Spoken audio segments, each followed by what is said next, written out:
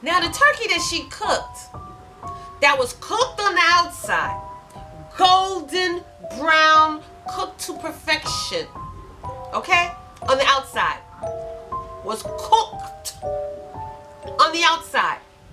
But what she forgot to do,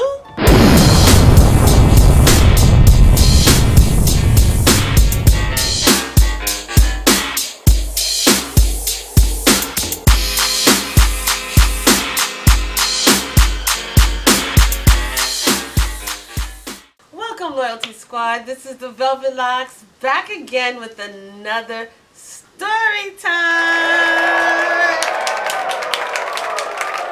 Listen you guys, it has been so long since I've done a story time, and let me know if you want to hear more story times, if you want me to bring that back on this channel, because it's been a long time since I did a story time video. Now, being that we in the festive, Thanksgiving Day season, food time, turkey time is here. Well, I got a Thanksgiving Day story time to tell you. And I tell you, I should have had this video up. But warning, watch this video after you had your dinner. Because I tell you, it's going to change the way you think about eating people's foods. Now you already know I'm the detox diva, okay? I talk about health, I talk about weight loss, I talk about all sorts of good eats, alright, on this channel. Well, this is why you gotta be careful of who you eat from. And this is why it's best you prepare your own food. But when you're going out for Thanksgiving dinners, you're trusting the people to actually, be able to cook good, and that they're good as far as cleanliness. Alright, so let me get into this story time right now. But before doing so, this story time is a continuation of another story time that I did, and I'm going to upload that first on this channel. Okay, that story time is actually still on my weight loss channel, but I'm going to start uploading those on this channel, so those of you who like story times can enjoy them on here as well. But this story time is a part 2 continuation version of the Roaches. Okay, so if you remember that story time about my good friend had roaches, it was ridiculous. Okay, it was just ridiculous. Well, I'm going to put a link in this video so you can stop this, pause it, and start watching that one right away. So this way you'll be on board as to how this continues. So let me start right now. Boom. So going back a little bit into the other story time that I was talking about, where my girlfriend, my sister in Christ, I went to her house to help her. She wanted to do this charity thing for the women in the shelter. Okay, she wanted to cook Thanksgiving dinner for the shelter, and just bring them their food, which is, I tell you, which is honorable, which is a selfless act, and I commend anybody that does that, who can really cook and put they self out there for a sacrifice and helping others. That's a blessing. But that's a blessing when you can cook. You heard me? Now, I know anything is a blessing to the homeless, but they're not animals on the street, okay? So they don't just eat crap either. Just because, maybe that person can't cook, so you figure, they'll eat it, they homeless. No, we not. See, when you do charity events, and you do it with taste, and you do it with love, and, that's a good thing. But when you do charity events, and your butt got problems in your house, nah, leave that charity stuff at home. Because my sister in the Lord at that time had issues in her place. Bad issues, big issues, small issues, generation issues. We talking massive generationals living up in her place. Now, like I mentioned in that last story time, she had roaches. Bad case of roaches in her place. I spoke to you about when I got to her door to, help her bring the food over to the charity event that when she opened the door, all I heard was psh, and then all you saw was a posse, a gang of roaches just scattering all over the place, running for cover. So I was tormented. I was horrified. I was scared to go in her house.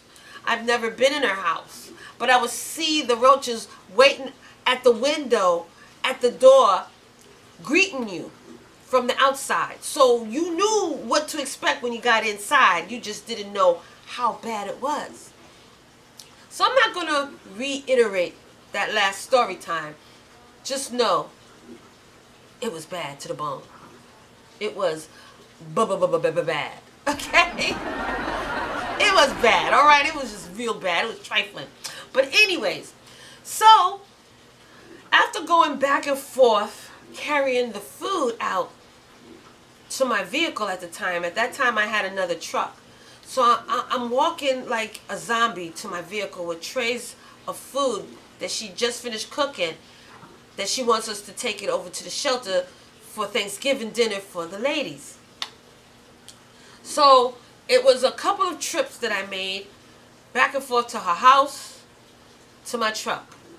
Finally now we get all the food in the truck, and now we're going to go pick up the other sisters who are part of this, you know, charity event, sharing food out for the homeless ladies in the shelter for Thanksgiving.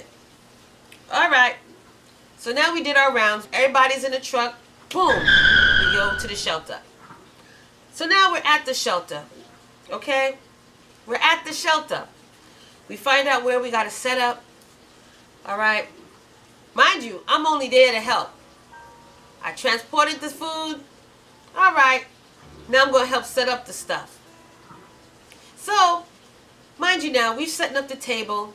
We're organizing the food on the table and everything. Now, mind you, this sister wanted to do it all, so she did it all. She cooked everything. The rice and peas, the turkey, the greens or whatever veggies she had going on. She did a whole big Thanksgiving spread. Okay? My worries was there any roaches that was going to be popping up out of the things as we unfolded them? So, we unfolded this stuff, set up the table, not one roach in sight. All right, thank you, Jesus.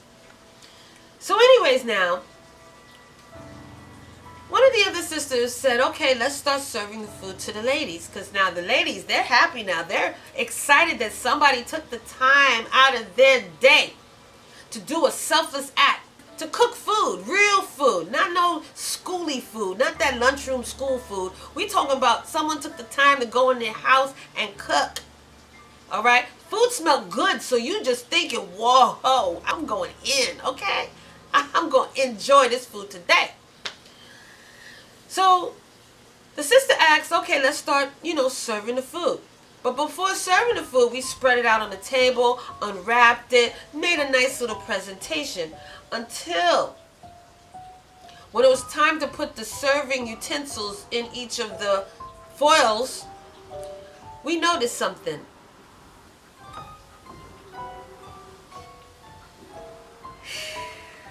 Boy, did we notice something. Now, the turkey that she cooked, that was cooked on the outside, golden brown, cooked to perfection, okay, on the outside, was cooked on the outside. But what she forgot to do before cooking this turkey, that goes to show that she probably didn't even wash this turkey. There's no way she could have washed this turkey. You know why? Because if she had washed the turkey, which is Turkey 101 for all of you, first step in preparing a turkey is to clean the doggone bird. So that means wash that thing. Now, I don't mean with soap and water. I don't mean with disinfectant, bleach, or whatever. I mean with some vinegar and some lemon juice and water and scrub. Okay? But had she cleaned this turkey, she would have noticed this major factor.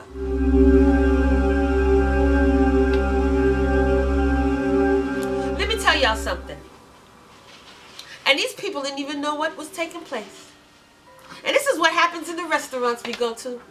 This is what happens when, you know, the co-workers is bringing them potlucks for the company Thanksgiving Day party, office party. You don't know how it's prepared. You don't know what they doing in their house. You don't know if they sit on the floor, you know, cutting up greens. You don't know how it's being done. All you know is they present this dish and it looks good and it smells good. Well,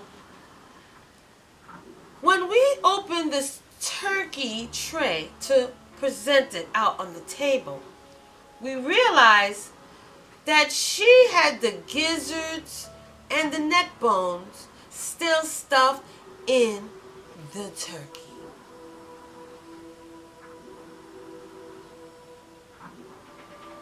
Now, all my professionals out there, all my mamas out there that do cook, that knows how to throw down in the kitchen, that's prepared these things before, especially when it's whole chickens and whole turkeys. You know that when you get it from the supermarket, or maybe even the butcher, I don't know if the butcher does it, but when you get it from the supermarket, a lot of the times the gizzards and stuff is stuffed back inside the bird. In case you may want to use it, you know, for another type of dish. Use the neck bones for something else, you know, for the greens, whatever, whatever. But no. I don't know what she thought or what she did. All I know is that turkey was cooked to perfection on the outside. But that turkey was still packed with the gizzards and the neck bone and all the other stuff that's cooked inside, that they stuff inside the turkey before sending it out to us. So we're there now, huddled around, and we're like, yo, sis, look at the turkey now. Look at the turkey. What's this stuff still doing inside the turkey? How are we going to present this to the people to eat if this is inside the turkey? Lord, have mercy. One of the sisters had to slide it out on the slide, on the DL, so that nobody else would see that she cooked this daggone turkey with all the stuff still packed up inside of it. And now they're eating turkey that probably wasn't even washed, disinfected. Huh? Who does that? Listen, after seeing that, I already knew. First of all, it was time for me to leave. That's number one. Secondly, it just showed me more and more about how my parents were so germophobic and cleanliness-ophobic, if that's a word, growing up. Now I see why they say, don't ask for nothing. If anybody offers you something, say no. Say, oh, no, thank you. They always told us this. Now I know why. Now I know why my mother said, don't ever eat from the dirty Frankfurter places out in the city. Those doggone vans that sell hot dogs. Because where do they go to the bathroom? Where do they wash their hands? This is why when they go to other families' houses, if that family member don't cook as good, they're not eating from them. Okay? So we already ate before we got there. All right? Now I see why. They didn't eat from just anybody. And that's how I am now. Because seeing how this woman had this turkey still packed with the gizzards and the neck bone and everything, coming from my house that was packed with roaches and everything. Listen, y'all. Just know when you're eating from your family, know that those peoples have a clean house.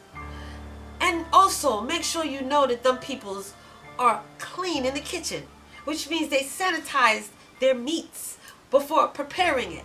Because the last thing you want is to get salmonella poisoning from eating some doggone turkey. Now I know I already know if them ladies ate that turkey, everybody in that shelter was probably in the hospital with doggone what is that? Salmonella poisoning or something, because that turkey was not clean. That was not clean. That was not clean. So yeah, you guys, I tell you, my heart is just palpitating just the thought. It's like reliving it all over again. I swear. That was some nasty stuff. It smelled good though, but it was some nasty stuff. So yeah, y'all, enjoy your Thanksgiving dishes out there on this wonderful Thanksgiving season. And also, you know, I know if y'all know Ma Dukes and Grandma Dukes and all of them Dukes, aunties and all of them in the kitchen, y'all know they clean, y'all know they cook good, y'all know y'all having a feast. But I'm talking about them potluck office parties. I'm talking about those doggone charity events, those doggone places that you could get a free meal and you just on the line. Now listen, you don't know how them people's cooking. Alright? That's why it's hard to eat out in the restaurants these days, because same issues. So y'all just be safe out there. Enjoy your Thanksgiving and join me again on another Storytime video.